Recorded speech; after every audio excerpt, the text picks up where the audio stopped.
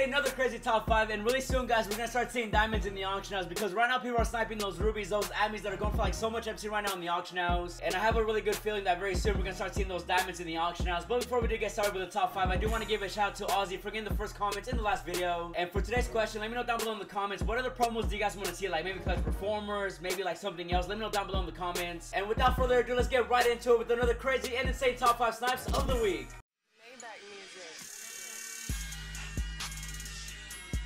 And first up, we got ourselves one of the most expensive historic sapphires in the game right now. My boy Ben ended up getting a jet tick for 15,000 MT in the auction house. This card right here is actually selling for about like 70,000 right now in the auction house. So my boy Ben ended up walking away with one of the best sapphire snaps in the auction house and walked away with almost 50,000 MT made.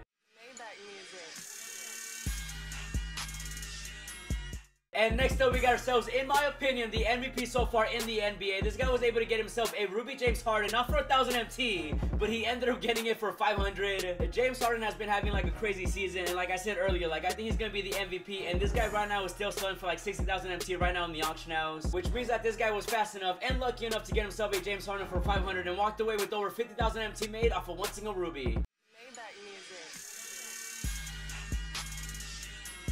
And at the number 3 spot, we got ourselves someone that ended up sniping the best Ruby center, in my opinion, in the game right now. He was able to get him for 20,000 MT in the auction house. And I kid you guys not, this card is selling for like 100,000 MT right now in the game. Like, this card is so insane. Like, he's one of the best centers in the game right now. And shout out to this guy for actually getting it and walking away with at least 70,000 MT made off of one single Ruby.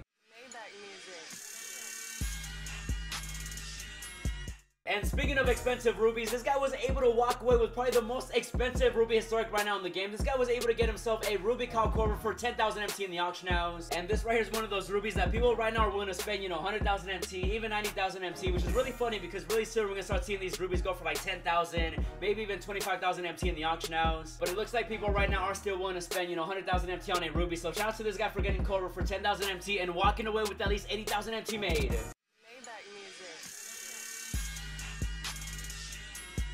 And here we go once again with the snipe god. CarlosStory was able to get himself an Amethyst team pack for 95,000 MT in the auction house. And even though it feels like everybody right now is pulling this guy to packs, like Amethyst team pack right now is still selling for like almost 300,000 MT right now in the auction house. And not only did he walk away with one of the best Amethysts right now in the game, but he also ended up walking away with at least 150,000 MT made off of one single Amethyst team pack. And that way there's gonna be another crazy top 5 snipes of the week. If you guys enjoyed that video and you want to be sniping like these guys, make sure that you leave a like right on the video, subscribe to the channel if you haven't already, and as always, thanks for watching, and I'll see you in the next video.